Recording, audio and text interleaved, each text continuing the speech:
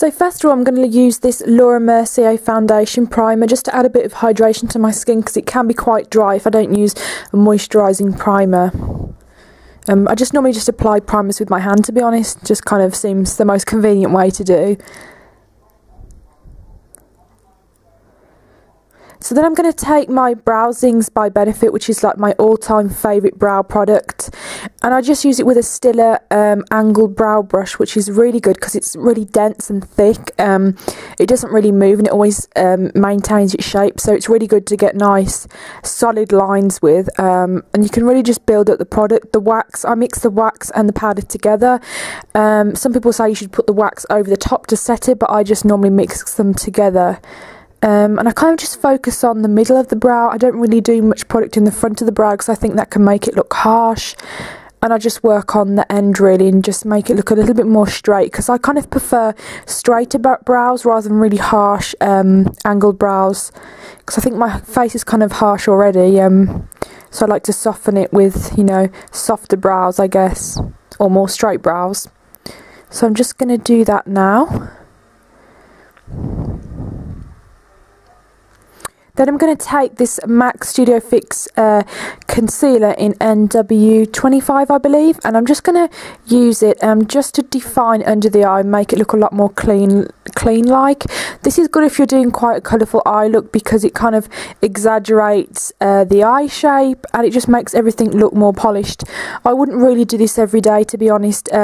It can be quite time consuming, and sometimes it can look a bit over the top, so you kind of have to be careful not to do it too much. I'm not really a big fan of the look where people do it on the top, you know, where they put the concealer on the top. I think that can look too drawn on, but just a bit under the eye can brighten everything up and be a good base for a colourful eye look. And I'm just applying this with I think it's 231 brush. It's really good. Then I'm just brushing the brows out. You can use a disposable mascara wand, whatever you like. And then I'm going to prime my lids with this mini sample of Urban Decay's Primer Potion in the original. I haven't used this for like years now, but it's like an old-time favourite. I really do like it. Just apply it with my fingers once again. Fingers are the best tool.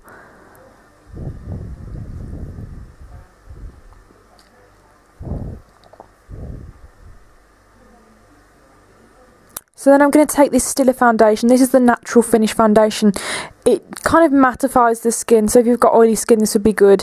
It's oil free as well, and it just has the perfect colour. It is a really good colour for my skin. It's shade B, and it's just a really nice foundation. The only thing I don't like is that it doesn't have a pump.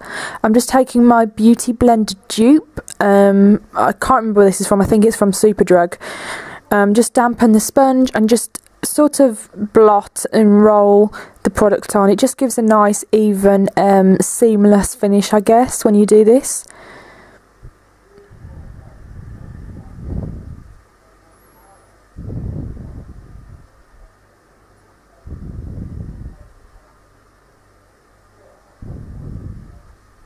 Then I'm taking this Trish Mcevoy Correct and Brighten sort of concealer. It reminds me a lot of the MAC highlighting pens, you know, the one in Light Boost. This is a tiny bit too yellow for me, to be honest. This would be great on medium skin tones. I just wanted to try it out, but it didn't work out that well. It was kind of a bit too yellow. So I did, in the end, go over it with a lighter one, but this is really good if you're looking for a dupe for that. It's probably more expensive, to be honest, but it's very, very similar in the application and the formula. So yeah, I'm kind of just highlighting and brightening areas. It's not really for coverage. It's just to brighten the areas that I want to highlight. And then if you want, you can just go over with a blending sponge again. Just gives a really nice natural finish and blends it all together seamlessly. I actually really like doing this, to be honest, because it's kind of fun. It's a lot more interesting than using a brush.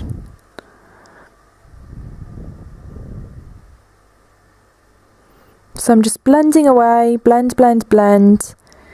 And then I realised that it does look a little bit yellow when I look in the mirror after this, but I edited it out. But anyway, it does look a tiny, tiny bit yellow for my skin when I'm not tanned. Literally, I don't have any self-tan on. So I take this lighter one. This one's by Sleek. It's called Lumiere.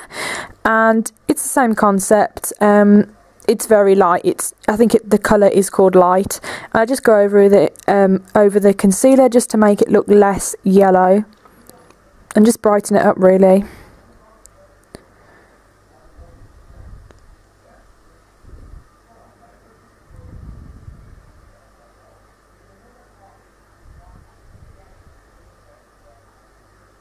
Then I'm taking this True Match powder by L'Oreal, which L'Oreal do amazing powders and foundations. I think it's the Lumiere, and the True Match is really good as well, the foundation. And I was recommended this by Michelle Fan. Most of her recommendations you can trust, but you do have to be careful what you buy from her, because I guess most of her reviews or whatever are sponsored, so you know.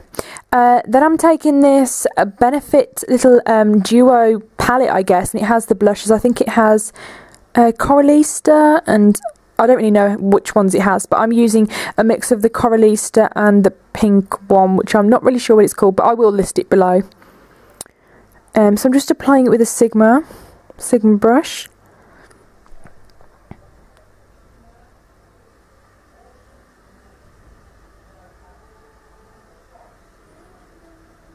And to be honest, with blushes, I don't like to apply them just on the apple of the cheek. I like to go a bit in the cheekbone as well, just to accentuate that area.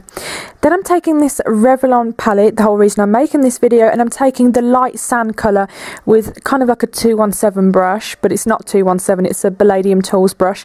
And I'm applying it in the crease, but not too defined. It just gives a nice wash of colour, and it makes a good transition colour as well. Just warms everything up and blends everything together. So I like to apply the sort of browns or neutral colours first, and on the other eye as well.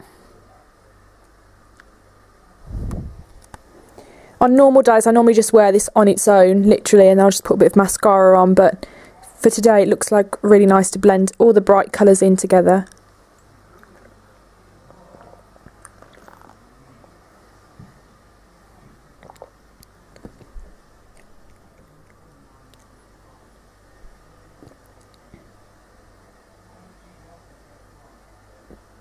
So then I'm going to take the bright vivid blue with a 217 brush, and I'm going to concentrate the colour on the inner lid section.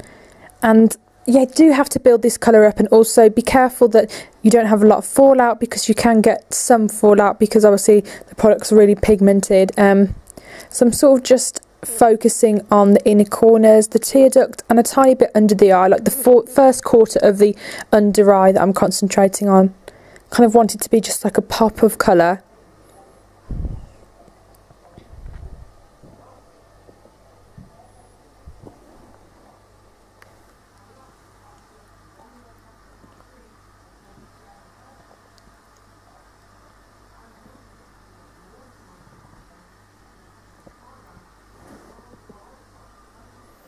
Also, when you do your eye makeup as well, it's important, even though sometimes you look down, it's important to look up as well, just to see how it looks when your eyes are open.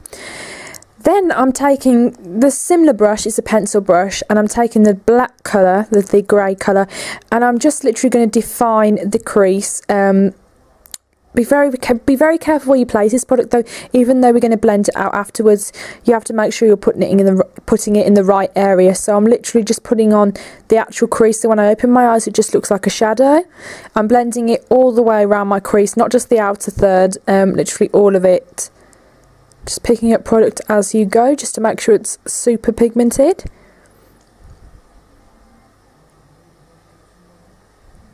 And then I'm going to round it out at the outside eye, so I'm sort of going into the eye shape, rounding it out, and then I take a little bit underneath the eye as well.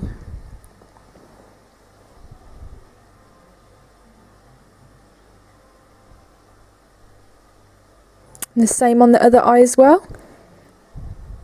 You just really need to find you know, where your socket of your eye is. You can feel it when you put your makeup brush there. See, I'm just taking the black underneath the eye, but once again be careful, because you know you don't want to make a total mess and have to do your foundation again.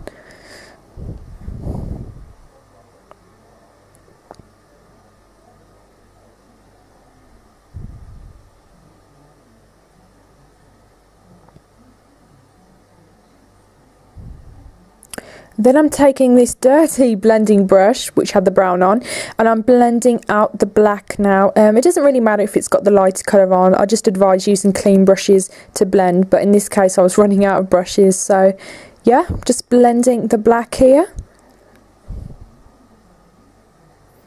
As you can see, it goes into like kind of like a sort of grey blue grey colour when you blend it out, so it really does soften it.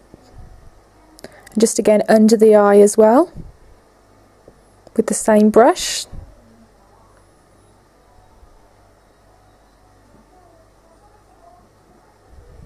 You also want to make sure you keep that rounded edge on the corner as well, even when you're blending out.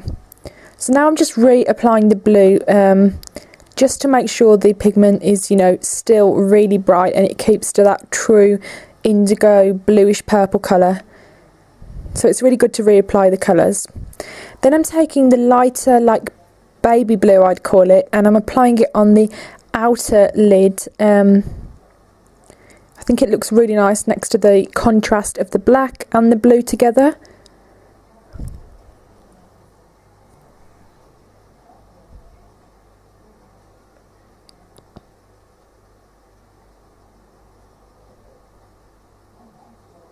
So now I've done both eyes. I'm going to take the black again because I want to build up the colour. I want it to look more intense.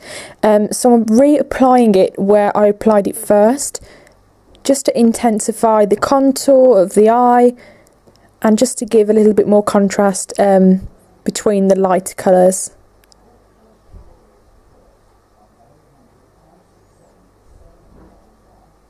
Then you can just go over it and blend it out again. With makeup, I guess it's best to start off, you know, adding layers rather than just go on with really dark. Then you can build it up and it looks a lot more professional when you do that, because all the colours are blending together and you can see the different transition of colours. Okay, now I'm just curling my eyelashes with Shiramura and applying some Eylure lashes, which look really nice. They're called Super Full. And now I'm taking the Stila Smudgepot in Cobalt. And I'm going to line the top of my eyes. And I kind of found it quite hard to film this, to be honest, because the camera didn't really want to stay where my makeup was being applied. But you get, yeah, I'm sure you know how to apply eyeliner, so that's fine.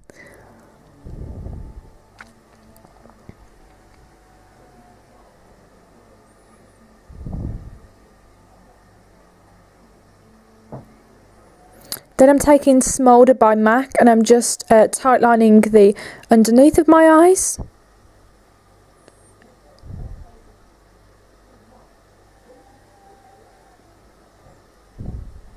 Then I'm taking Clinique's Bottom Lash Mascara, which is really good because it really doesn't smudge throughout the day. You know how you get some mascaras that kind of have a bit of fallout? Well, this one doesn't, and it's really cute to use, and it's a tiny little brush, as you can see.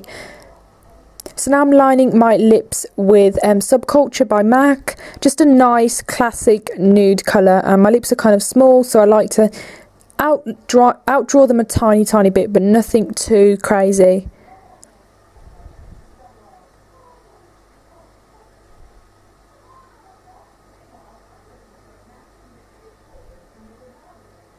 Then I'm taking this new product by Clarins, well, new to me anyway. It's called the Instant Lip Perfector, and this is in the colour Nude. And it's a really nice, non-sticky conditioning lip gloss. It's actually one of the nicest ones I've ever used. It just feels really nice to use for every day. It doesn't feel overly sticky. It's not like one of those lip glosses that would like stick to your hair, which is really good actually. So yeah, definitely check that out if you're in a department store or you buy a Clarins counter.